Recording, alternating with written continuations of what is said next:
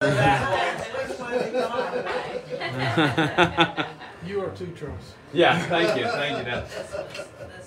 All righty.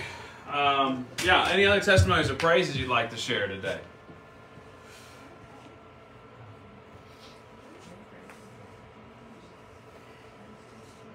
Well, I definitely have a praise. It's so nice to be with you all. Tabitha, it's so nice to have you. And Karen, good. I'm so grateful that you joined us. And it's good to see all of you here again. And Christian, my man, you know, look at him. I mean, look at what, 7 I'll tell you, is it 8? We gotta have a tally board. Yeah. That's what we gotta start doing. Have a tally for every person here. You know, how many weeks can you go? You make it 10 weeks in a row, you get a free cup of coffee. Exactly. There we go. Yeah, that's right. That's right. We need some attendance badges. Yeah, have attendance badges. Yeah, that'd be good. But anyway, I know I have a testimony or a praise for a week ago. Almost a week ago, we had a choir cantata, Christmas cantata at Prospect. It was really good. Amen, right? Amen. Justin and I were testifying. But anyhow, we had a really good Christmas cantata. Really enjoyed it. I enjoyed having my dad and Daniel both helping out with the music there, so that was pretty awesome. And but anyhow, are there any other praises or testimonies? I don't have a praise, but I'll put in a plug for an old Baptist church. They're going to have their cantata tomorrow night. Okay. All right. Yeah. She showed up at our Christmas cantata and was handing out cards for their cantata. I said, you know what? I'm willing to admit it's a good idea. I'm going to go around to our churches and do it too. But You might be trying to proselytize. Yeah. But it's funny today, you know, talking about Baptists, because that's what we're going to be talking about in the sermon today. We're talking about the birth of the Baptists. So there you go. The first one. The first one. Yeah. But anyhow, anyone else have a praise or a testimony? All right, well, let's go ahead and open up with a word of prayer. Dear Lord, we just thank you so much that we can be together. Lord, it's such a welcoming environment here. Lord, it's a small group, but Lord, your presence is mighty. Your spirit is huge. Lord, your power is immense. It's so amazing. And Lord, we come together today. We come every Saturday to encounter you through the people here, encounter you through the Word, encounter you through worship. Lord, it's such a blessing to be in your house. And I believe, Lord, that it's not the fact that we're in a physical building. It's the fact that we are in presence. We are with each other. We're not forsaking the gathering of ourselves, Lord. Last week, as we talked about it, we don't want to cut out parts of the Word. We want to be the scribes. We want to be the preserving agents of God's Word. And so, Lord, I pray that you challenge us and you continue to move us to stay together, be in unity, love you, and to learn from your Word and decide as a group that we're not going to cut out any of the Word. We're gonna live by it. In fact, we're going to be such good examples of it that the world's going to see it through us. And so, Lord, I just pray your anointing over this service today as we worship, as we celebrate the coming of the Messiah into the world. Lord, it's so amazing when we really take a moment and to think about it, talk about it. Lord, that your will, your might is so alive, is so well, and is there every day. Lord, I just thank you so much for what you've given, all the blessings of my life. Lord, I thank you so much that you allow us to be part of your redemptive story. Lord, that the story was not over 2,000 years ago. In fact, it really began. And so, God, I just thank you so much. I praise you for the fact that we have the opportunity to be an anointed one from the Most High. And that is that we are anointed with the message and we're anointed with the good news. So, Lord, I just pray you bless this service. Anoint it with your Spirit. Teach us and guide us. Show us what we need to know. Lord, I just thank you for the testimonies and the praises, Lord. I know for me, it was such a joy to be able to walk today and have my bachelor's degree. So that's so nice, Lord. And God, I just praise you, Lord. A couple years ago, I remember spending time with many people here today, and I didn't know what my next steps were, but God, you did. You were in control. You were in charge. And so I praise you for how you direct the paths, Lord. Help us yield to you and trust you in all that we say and do. Lord, we ask this in Jesus' name.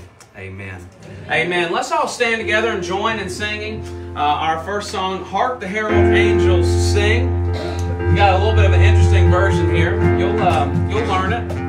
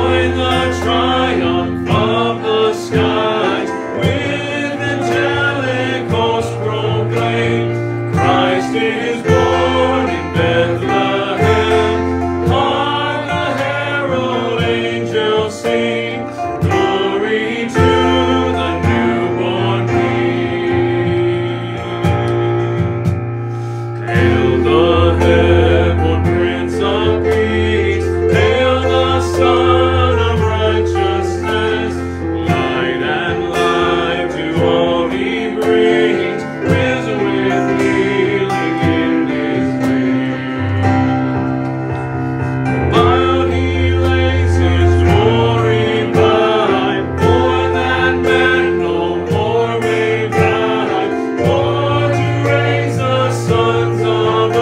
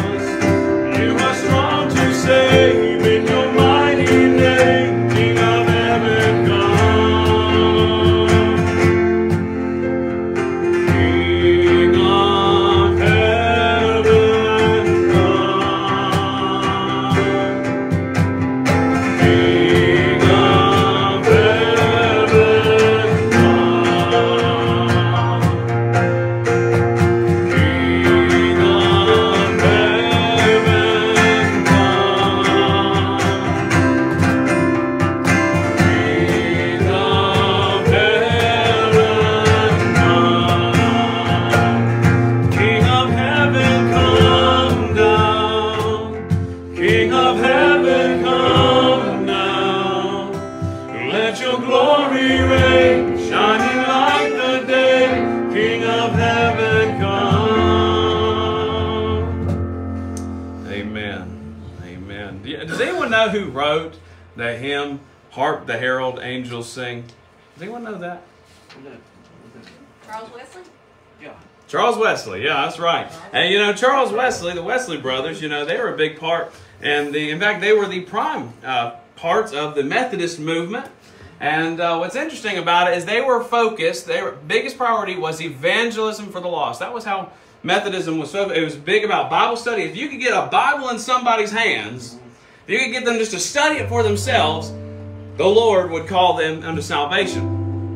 And so I just think it's so amazing. I think about how, you know, how they had the passion to go out and they were able to tell other people about it. And I think it's so cool that with that song, you know, it's saying, Lord, come down. King of heaven, come now.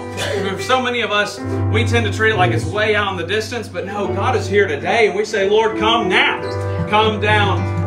Today as we're worshiping, we're praying that He comes in this place, that He impacts us deeply in our hearts. And so today we're going to continue singing It Came Upon a Midnight Clear. Another interesting version here, but it really is very beautiful.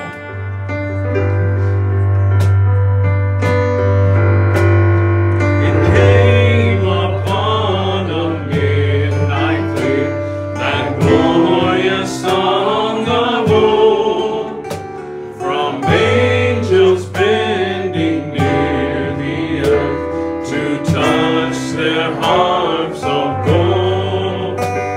Peace on the earth, goodwill to men, from heaven's gracious King.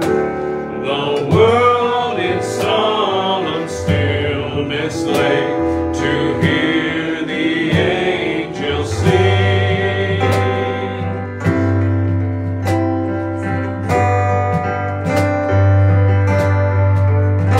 Still through the cloven skies they come, with peaceful wings unfurled, and still their heavenly music floats through all the weary world.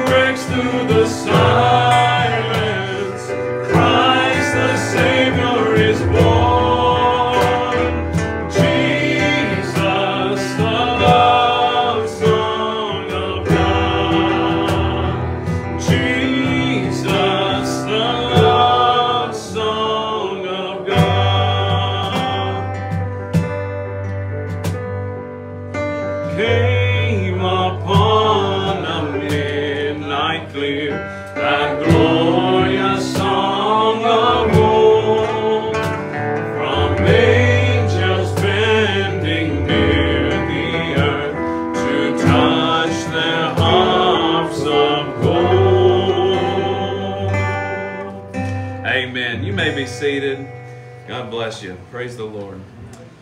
We're going to take our prayer requests at this time. So if you have any requests or praises, I always open up praises both times. But if you have any prayer requests or praises, you can go ahead and share them at this time now.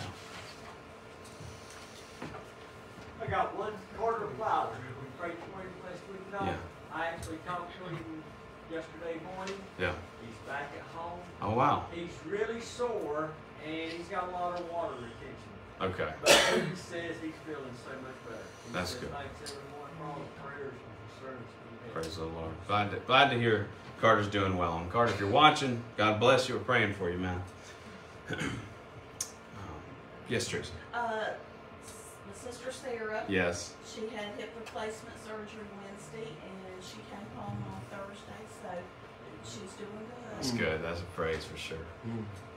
Definitely. Yes, sir. Bill Robertson, that used to run the store where the packing house Yes. is. He's in intensive care now in Charlotte with some kind of bad infection, and it doesn't look good for him. So. They did put a drain in one of his lungs, both of his lungs, and So one of them helped, and he's on the ventilator too. But there's some improvement, but his wife really thinks he's going to make it, but it just doesn't look good. Okay. We're going to pray for Bill. Certainly. Certainly.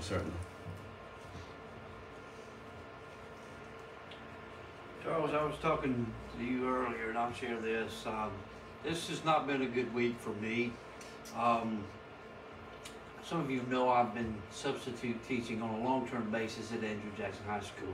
And I had about 6 students and family coming tomorrow to help with worship, congregational music. They were going to play as well and do some things on their own. Well, due to unforeseen circumstances and things beyond my control, they're not going to be there. And some other things were going on which I'm not free to disclose or to talk about those things. But I've just felt a lot of spiritual oppression this week. And it's true. It happens for pastors, and it happens for all of us. But the devil is after us, folks. I mean, this world is a cruel place and a rough place, and he doesn't want us witnessing. He doesn't want us trying to influence people for Christ. And so I felt some of that oppression this week, and I've come home from school, and it's been a rough week and things going on, and so I just ask you to pray for that situation, to pray for me, and know how to handle things and what I should say, what I shouldn't say. So I don't want to submit to Satan. I submit to God because I'm a child of the King. And so that's my testimony. But sometimes we are limited in the things that we can do, and so we have to be subjected to certain people and powers and things that are going on. And so it's just been a rough week. And so just remember that. Remember all of us in this time of the year especially. Certainly. Thanks for sharing. Remember Brooklyn, she's running a fever. Yeah. For Brooklyn, with her fever. I want you to pray for my niece, Sarah. Okay. She's going through a tough time. One of her cats had surgery yesterday to remove one of its legs due to cancer. So she was able, the cat cut home today. It's moving around a little bit, but it's going to be in recovery. And she takes her pets very serious. She gets upset when she sees a dead possum outside. Oh, okay. She's that type of Yeah. animal person, animal lover. So. Yeah. Okay, well, we'll pray for Sarah. What's her name? Any other prayer requests? Pray for Dean, and unfortunately, I don't know Dean's last name. She used to be my sister-in-law, but she's had a heart surgery. It's just come on suddenly. She's got a leaky valve. They got to go in and fix, but it's supposed to be Tuesday. So Okay. just pray for her. And her name is Dean? Dean. Dean. Uh-huh. Okay. All right. Got it. All right. Anyone else? Charles, I got a family that's kind of dear to my heart in ways, and some new people that I know, and they need us to pray for forgiveness. A lot of people are losing out, on love and support and companionship, and because they can't find forgiveness in their heart to move on, to forgive people of things that, we're like, sometimes our families become like the Hatfields and McCoys. We've argued so long we forgot what we started arguing about. But we do know there's something there to be mad about. And so I just know some people that need the Lord to let them experience forgiveness and be able to forgive, and so that they can receive forgiveness. Because I believe the Lord taught us, when He taught us how to pray, He taught us to forgive, to ask for forgiveness the way we forgive others. But if we don't forgive others, then maybe we haven't really realized what we're asking God to do for us. And so families are hurting so much today. There's so many families out there hurting because they're carrying things in their little bag of grumbles that they won't let go of. And so these people I have in mind could use the Lord's touch as many of us could. There are many of us walking around with that on our backs today. Definitely. Yeah. Charles, I have another spot. Okay, unspoken. If during this prayer time, if you can think about me, I'm looking forward. It's funny. I can see that the message tonight was definitely meant for tonight, but I am a little worn out. So I'm praying that the Lord can communicate the message tonight. I stayed up doing my last assignment for the semester for my master's program that I started back in August, because I officially finished my bachelor's in August, and then I started right then and there with my master's program. But I officially walked today at 10 a.m. or 10:30. It took a while before I started walking. But so anyway, I stayed up till about 2:30 last night, and then I woke up again about 5:30 or so, or 6. So I'm operating off a little, but I think there's a really good message tonight. But I just don't know if the messenger will be as good. So if you pray for me as we're doing our prayer time. But is there anyone else, though, that has a prayer request or a praise you'd like to share? All right, then let's go ahead and go to the Lord in prayer. Dear God, we come to you today humbly, with our arms open, with our hands out wide. Lord, we're coming to you, God. We believe that you are the Alpha and the Omega, the beginning and the end, the one who is in control, the faithful, the authority. Lord, we believe in the victory. But Lord, sometimes it's difficult to see it whenever we're so close to the problems in front of us. And so, Lord, I just pray for your freedom. I pray for your restoration and for your healing. For whatever might be going on in the personal lives today. Whatever there might be in our families or in our friendships or in our works and all these different things that we do, Lord. May we have freedom. May we have abundance. May we have restoration and freedom, God. I pray this. Lord, I lift these things at your feet. All the requests that were shared today, there are people who are hurting, sincerely. There are people who may not make it. There are people today who are struggling, who are really doubting their worth. There are people today who are struggling in the sense of what they are called to do or what it's supposed to be. There are many people that are dealing with spiritual warfare. And Lord, today we boldly and triumphantly lay it at your feet. We have the confidence. Lord, I pray for the confidence. I pray for the confidence that we are going into the battle with the utmost confidence that we will win. That same type of confidence, we humble ourselves and we lay these things at your feet. We lay them at your feet. We give them to you. So, Lord, I just pray your will be done. And so, God, I pray that the presence of heaven, the kingdom of you, Lord, come down to this place, encounter us deeply. Lord, I pray for the request, and I give you praise for how you're going to work these things out, how you're going to draw more people to repentance, and how you're going to draw more people to be in your church. So you're going to draw more people to know you. And Lord, I'm going to steal something that I heard earlier today, but to know you, but to make you known. So Lord, I pray that we can do this in Jesus' name. Amen. Amen. All right, let's all stand together and join in singing our next song, Make Room.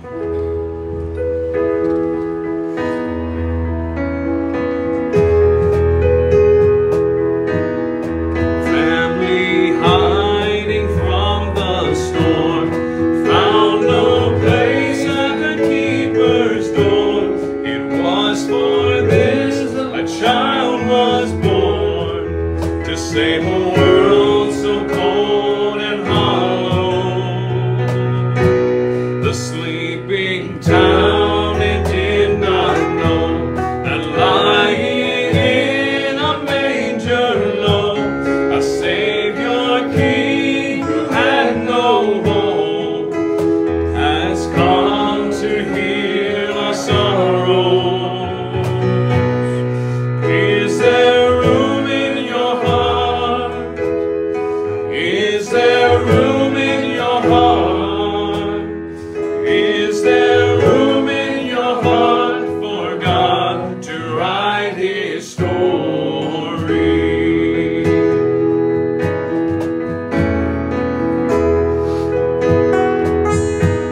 The shepherds counting sheep at night do not fear the glory light. You are precious in His sight. But God has come to raise the lowly. Is there room in your heart? Is there room in your heart? Is there room in your heart for God to write His story? You can come as you are, but it may set you apart when you make room in your heart and trade your dreams for His glory. Make room in your heart. Make room in your heart.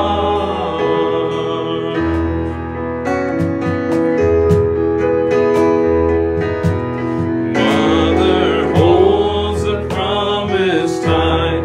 Every wrong will be made right. The road is straight, the burden's light. For in His hands He holds tomorrow. Is there room in your heart? Is there room in your heart?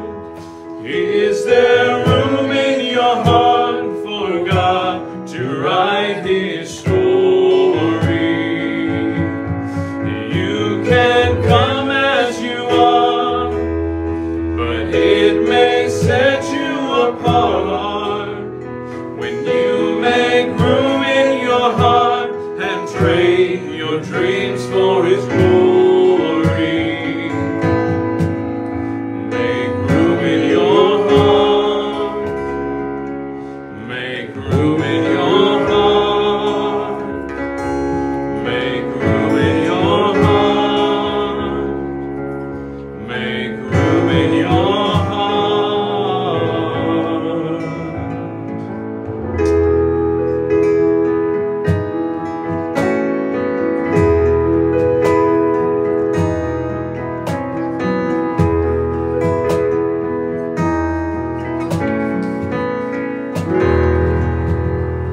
Amen. You may be seated.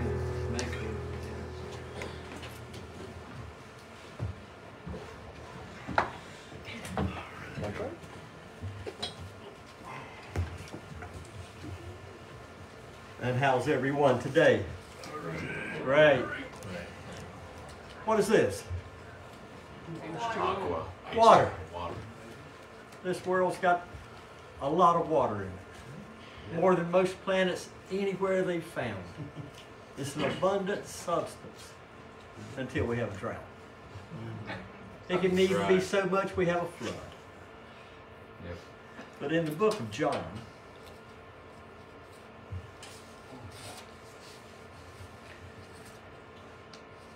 Jesus has the woman at the well. and he makes reference to the living water. Well, where do we get living water? How can I make this living water? If I ask Doug or Charles to bless this, would it be living water? Only if my faith is strong enough to make it living water. Charles blesses it. And I know once you ask God for something, if you believe it in your heart, it is. That can be transformed into holy water in faith. But our offering is faith too. And is the reason you offer to a church or to a program or anything is because you either believe in it or it's just something you're doing to make whatever statement you're looking at. But believing in it, that's what faith is all about. So let us know that, and I don't want to run Charles long tonight. So he was talking earlier about the messenger, so give him a little bit of time. Let's bow our heads if we will. Heavenly Father, it is with great joy and great love that we come before you. We take an offering at the back, Lord, as it is willing, and we thank you, Lord, for that opportunity. But Lord, above all, this season of Advent, and this being the weekend, the Sunday of joy, as our shadow. The joy of the shepherds when they found the newborn King. Let that reenactment in our hearts make joy in us, because it is all from you, Lord. We come and we pray and we worship and ask, Lord, of the things that we know that you'll give us. For it is in your loving holy name this day, Lord. Amen. We bless Charles as he comes with his word tonight.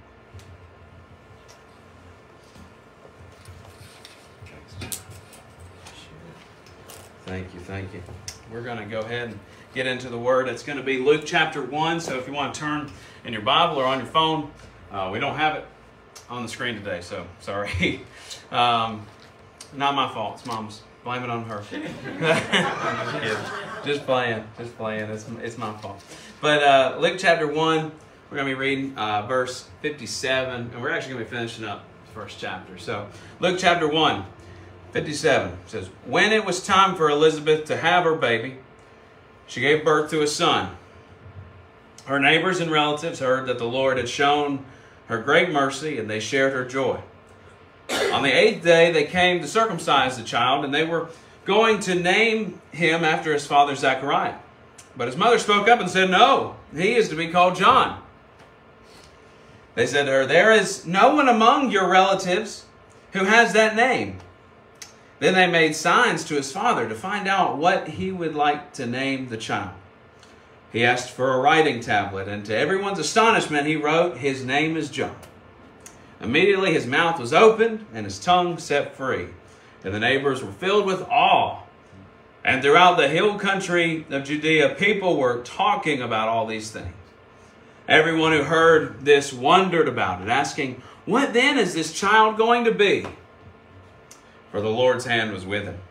His father Zechariah was filled with the Holy Spirit and prophesied, praise be to the Lord, the God of Israel, because he has come to his people and redeemed them. He has raised up a horn of salvation for us in the house of his servant David, as he said through his holy prophets of long ago. Salvation from our enemies and from the hand of all who hate us, to show mercy to our ancestors and to remember his holy covenant. The oath he swore to our father Abraham, to rescue us from the hand of our enemies, and to enable us to serve him without fear, in holiness and righteousness before him all our days.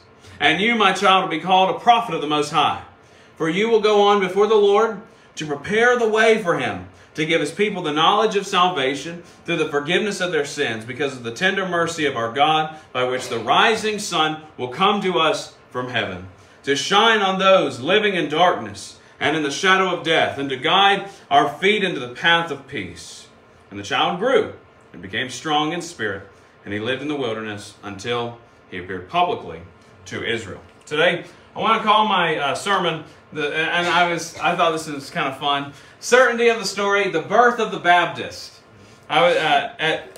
Tomorrow morning, I didn't have the guts to put that in the bulletin, so I said the birth of John the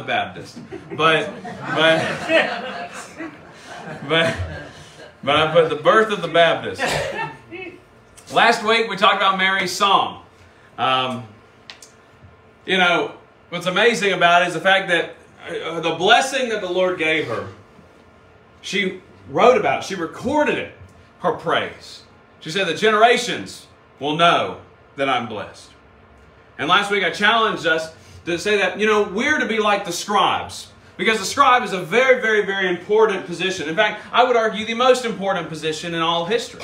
Because they're the ones who continue the story. They write the story. They're the ones who preserve the story. And so today, you as Christians, born-again believers, that you are the ones that are actually preserving God's Word. The message that's 2,000 years old is preserved through you today. And you have to share the story. You have to share the message. You have to tell people. You have to write things down. I challenge, you know, whenever you encounter something that's interesting to you, you need to write it down. Because if we're not studying the Word, if we're not writing down things that the Spirit may be revealing to us, because one of the things you'll see in Luke is that people get filled with the Holy Spirit. You see it in Acts too. People get filled with the Holy Spirit. When people get filled with the Holy Spirit, you really need to pay attention. Because that means God's inspiring them to do something, to say something from the Spirit, from the Spirit of God. Yes, it is not like the Spirit of God is programming them like robots to say exactly the way that He would say it, but it's using that particular person, that particular person's personality, that particular person's experience, and the Holy Spirit is filling them to give us a message. It's so amazing. And so Mary was filled with the Spirit, and so she was recording this blessing that she had. So now today we're talking about the birth of the Baptist. We're talking about John the Baptist in verse 57. Elizabeth, so we know Zechariah. Zechariah, he got told he was going in the temple. He gets in this place, the burning of incense, at the altar of burning of incense, and he sees this angel, Gabriel. And Gabriel says that you are going to give birth to a son. You and your wife, you guys are going to conceive. And what's kind of crazy is the fact they were older. They were a little more seasoned, to put it politically correct. Seasoned folks. And it was basically, really, it was impossible for them to conceive, to have a child. But God is a God of the impossible. Amen. God does things that we can't fathom. God does the unimaginable. And so now, through his disbelief, see, I kind of made a comparison earlier that Mary, her doubt was more of a mechanical thing. I don't understand exactly what it's going to look like. I have a hard time seeing how it's possible. I'm a virgin. Zechariah's doubt was more of a doubt of impossibility, saying, no, God can't do that. Mary was confused, didn't exactly know what it was going to look like, needed an explanation. Zechariah pretty much already wrote it off, did not give it time of day. Zechariah gets his mouth shut up, becomes dumb, cannot speak. And so this is a really interesting story. So we're going to look back at verse 57. So, you know, we just go verse by verse, and so we're going to try getting through the rest of this chapter. So verse 57, when it was time for Elizabeth to have her baby, she gave birth to a son. Her neighbors and relatives heard that the Lord had shown her great mercy, and they shared her joy. So in 57, it was that time for Elizabeth to have her baby.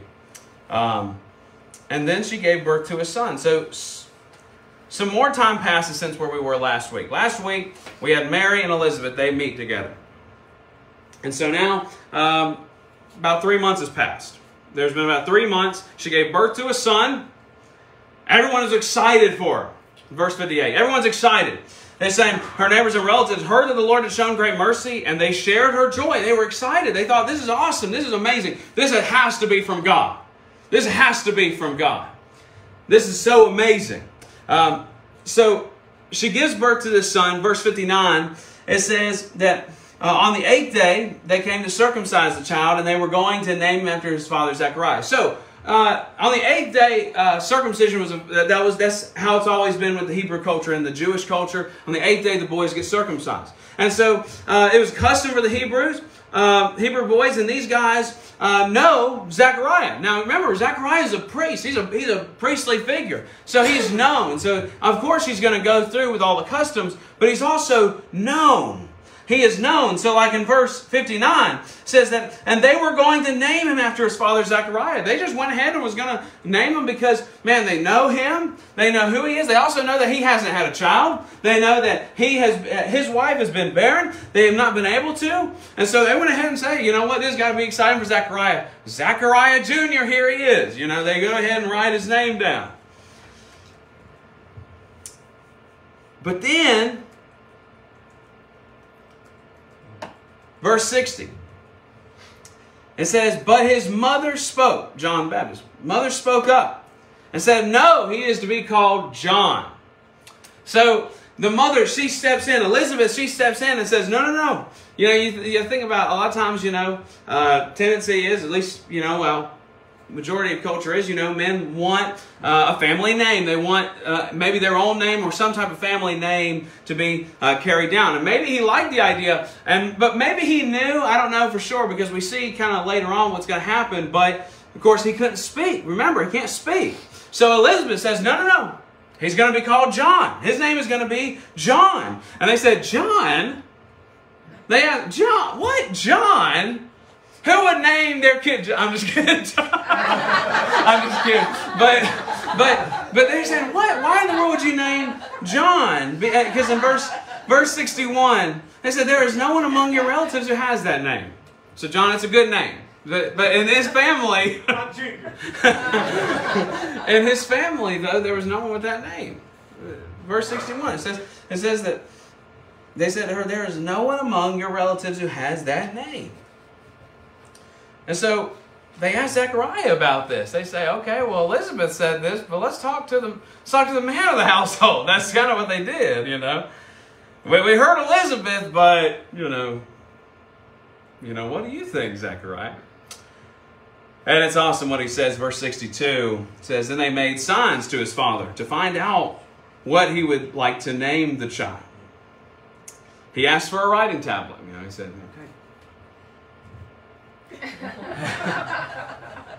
and then, it's so cool, it says, he asked for a writing tablet, and to everyone's astonishment, he wrote, his name is John.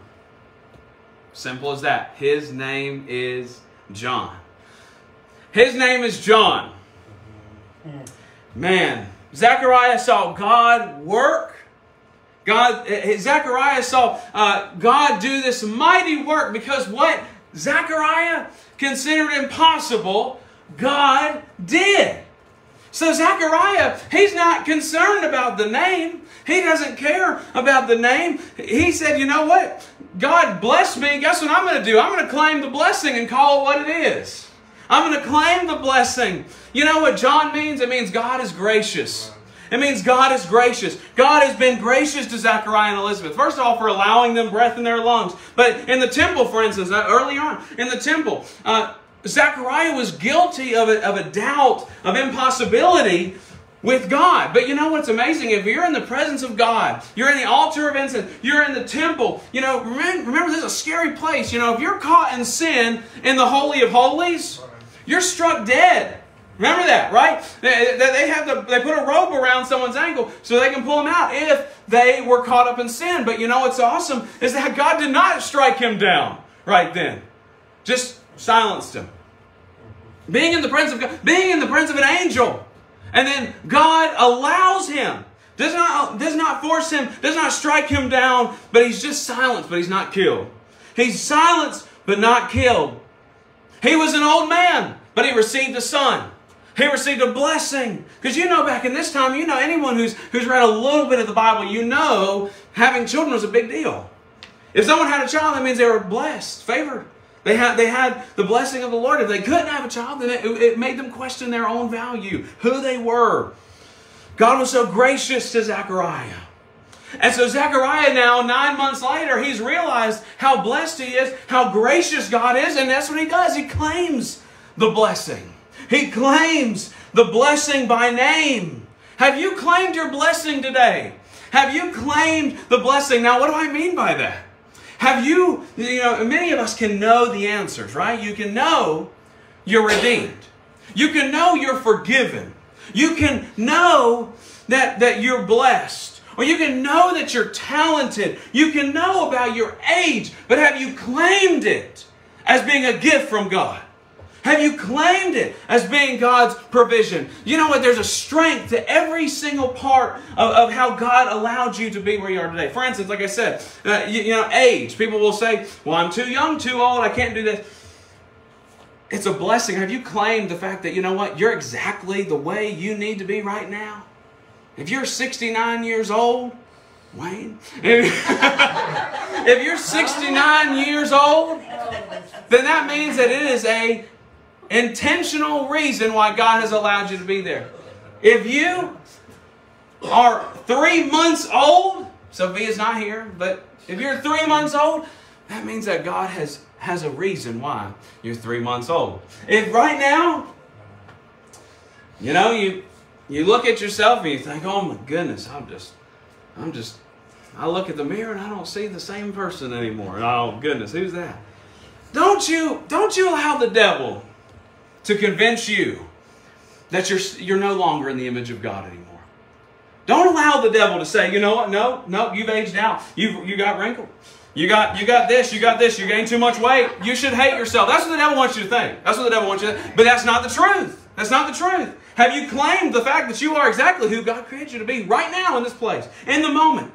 We, of course, can always have responsibility. We can try eating better. We can eat, a little healthier. We can exercise, all that kind of stuff. But you have to it's not that you're going to guilt and shame yourself into healthier living. No, you have to accept what God has put on your plate as a human being and what your appearance is and who you are, whatever it could be. But I'm going to go deeper than this, okay? You're forgiven. Have you claimed being forgiven? If you're forgiven, okay. Say today, you and I, all of us, we go to court, and we have all someone dug up and found that every single one of us was guilty of like 1 million parking tickets. Big fine, huge fine because there's just a bunch of them.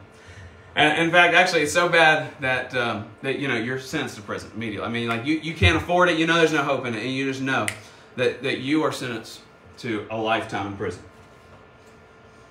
But then somebody says, okay, for this, I mean, just think about it. Think about a crime. I mean, you can do a bad crime, but I'm not trying to accuse anybody of anything. So, but you can have this terrible crime, and you're in this place with the judge. You're in the court. And the judge says that your fine has been paid, that you're free to go. And you know for a fact, before all that, in fact, you've seen some of your friends go, and those friends are in prison. Those friends that they're in prison, and they're there, and they're not getting out. There's no chance of parole, nothing. And then you stand before the judge, and that judge says, you know what? You are forgiven your debt. Well, I really don't think that your response would be, I'm just not going to tell anybody about it. I'm just not going to do anything about it. I'm just going to go on back home. I'm going to keep it quiet. I'm definitely not going to, I'm not going to share anything. I'm not going to do anything. As a falsehood, you'd be stoked. You'd be so excited that you knew that your life was saved because your debt had been paid. Have you grabbed onto the fact that you're forgiven by the blood of Jesus Christ, that you are redeemed, that you are made anew, that you're forgiven?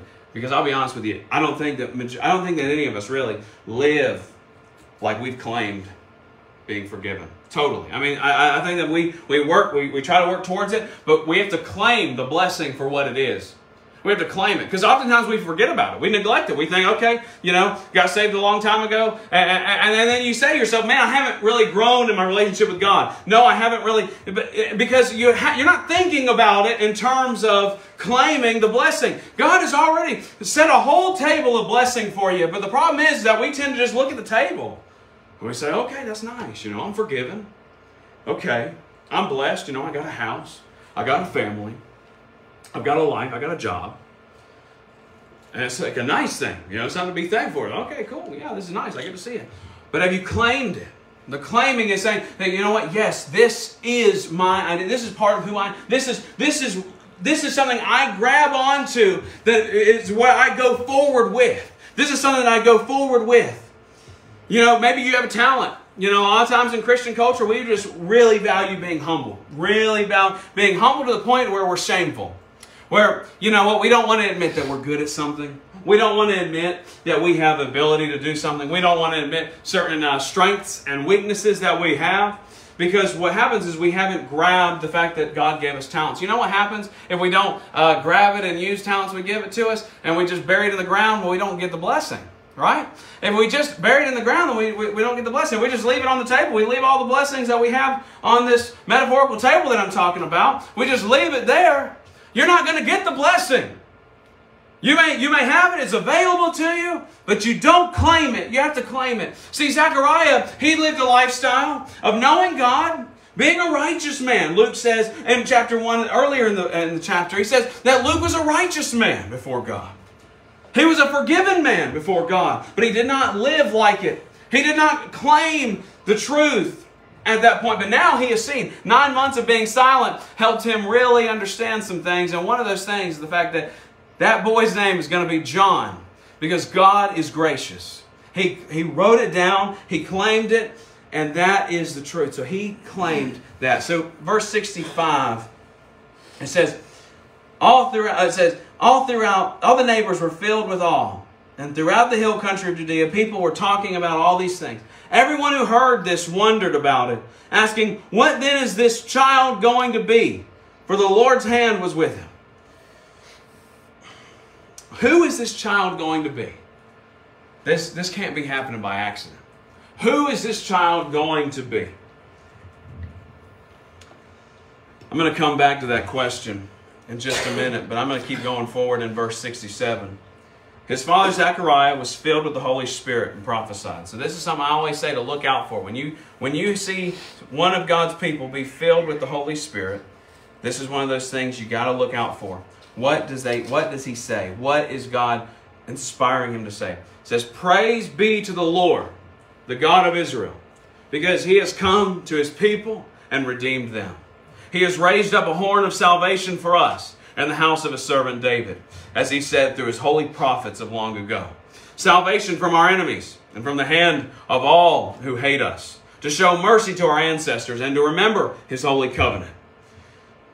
The oath he swore to our father Abraham, to rescue us from the hand of our enemies and to enable us to serve him without fear, in holiness and righteousness before him all our days.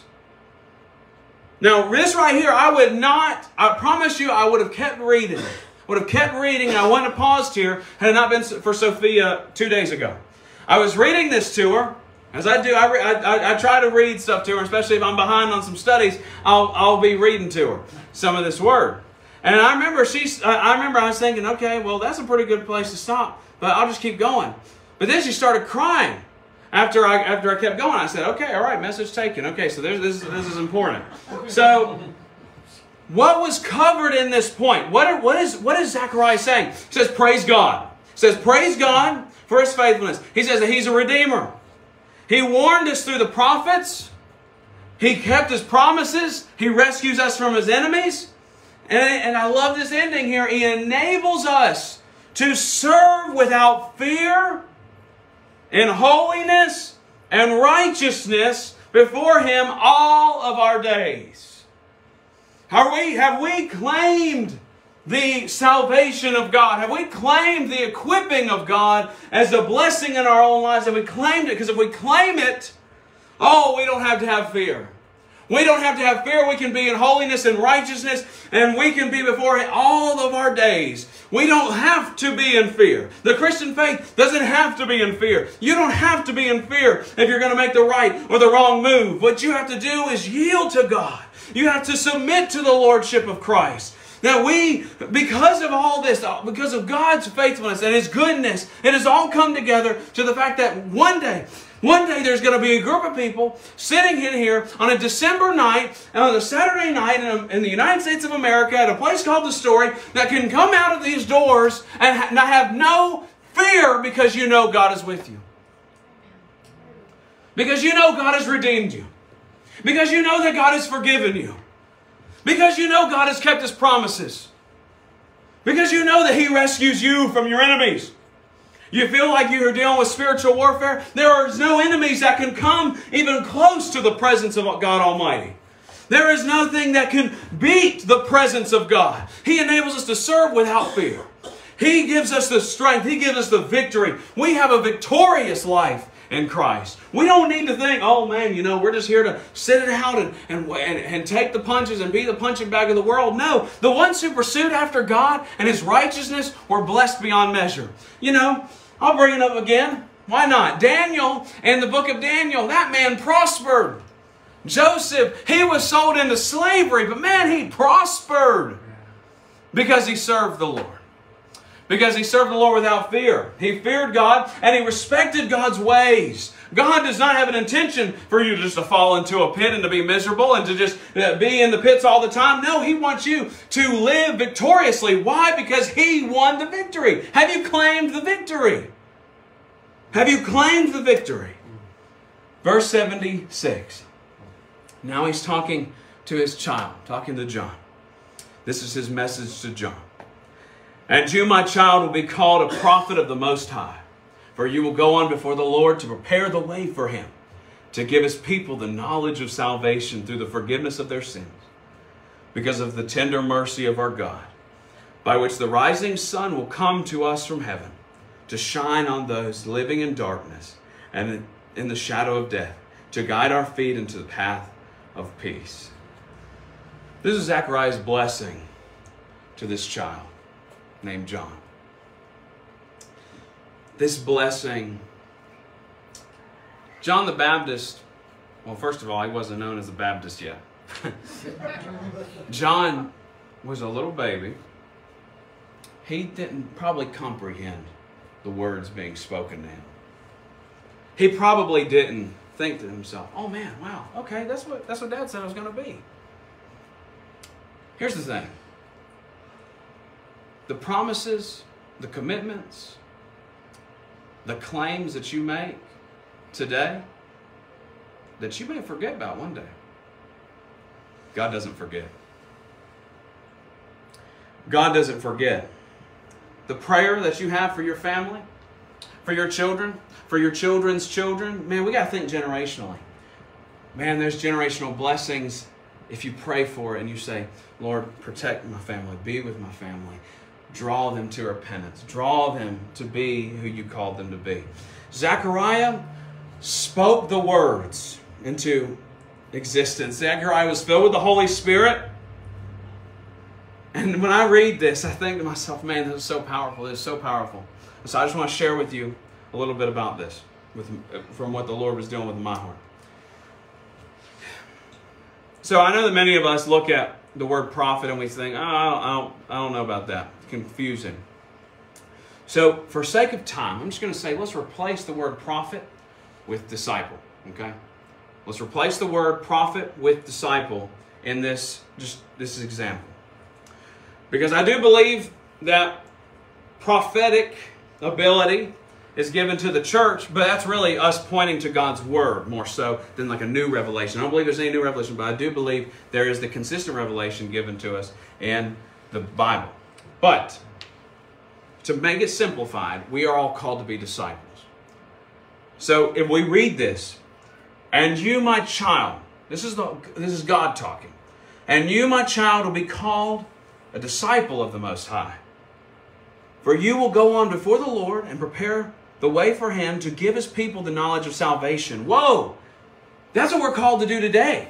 Folks, we're not called to save people. We're supposed to give them the knowledge of salvation. Whoa! We're called to tell people about, there's this guy named Jesus and He saved my life. We're called to tell people about this reckless love that's just so crazy and so mind-blowing. We're called to tell people about this great love of salvation.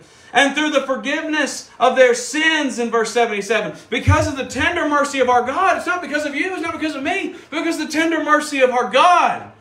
By which the rising sun will come to us from heaven to shine on those living in darkness. You seeking out the Lord and being obedient to Him and loving Him and having a relationship with Him. If you are really claiming the salvation that Jesus gave you all. If you decided for yourself that you wanted to follow Jesus, you're like a light.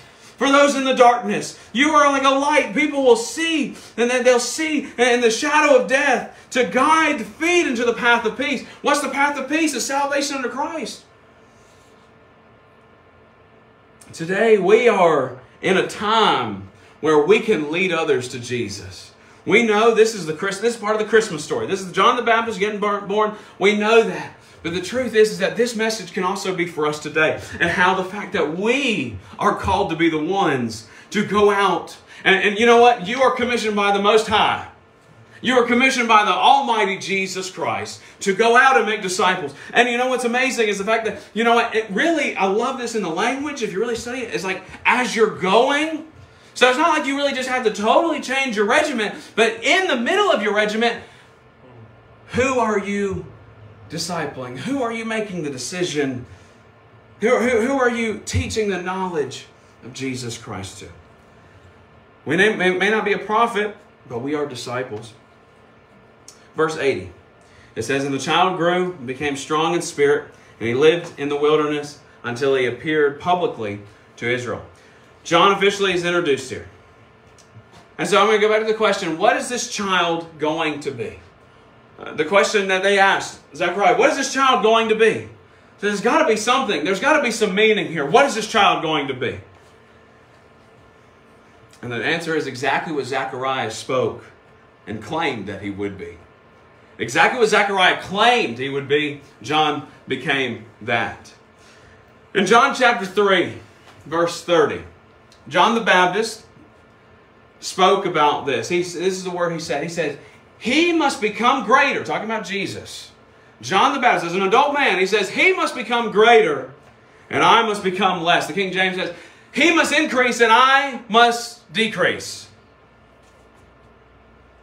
You want to claim your blessing today? You want to claim your blessing? Claim that the fact that you can be an evangelist? Claim the free future? You want to claim the difficulty? You want to claim freedom through the difficulty that you're dealing with? The financial issues that you may be going through? The family problems? The spiritual problems? The sin problems? You want to claim freedom from all that? What must you do? You must claim it. But how do you claim it? How do you do that? He must increase. You must decrease. What in your life do you need to decrease? What do you need to deny? You know, the Bible says, deny yourself. If you claim a blessing, and you really believe it, and you're claiming that, and you're living your life because you're claiming that, you're going to deny yourself. You're no longer going to put yourself in charge. If God has set us forward at this table, you know, think about Psalm 23.